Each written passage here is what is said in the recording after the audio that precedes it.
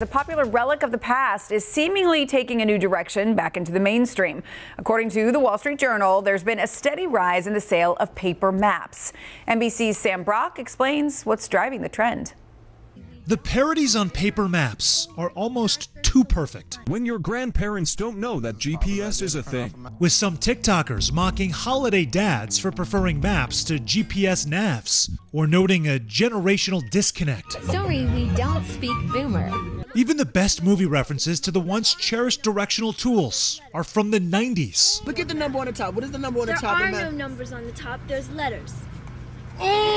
Whether clueless. Don't fold the maps. I didn't fold the map. Yeah, well, Kansas is a mess. There's a big crease right through Wichita. Or Twister. But don't sleep on millennials bringing them back into popular culture. I love maps. Oh my gosh, they're so much fun. With business owner Tony Redono of the Map Shop in Charlotte trying to pin down the surging appeal. If you simply want to get from point A to point B, by all means, listen to the GPS robot voice. But if you want to understand the world around you, the robot voice can't help.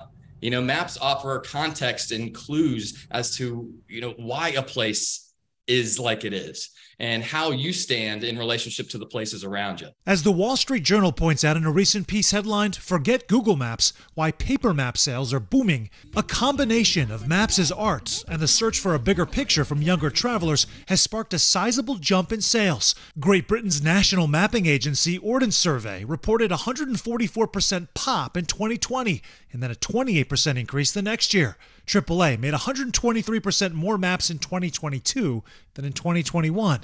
And it's not just the traditional variety drawing interest. Redono sells raised relief maps, which add elevation and texture from the Sierra Nevada to the Rockies. Yeah, there's plenty of mountain ranges, but the Rockies are significantly bigger than any other mountain range. And I think a lot of people just don't know that. And you can't understand that with GPS, obviously. And you can't even understand that with a flat map sometimes. So while the learning process around these old gems is ongoing. So you read it like left to right? The love for a new, off-the-beaten-path approach to getting around is just starting to grow.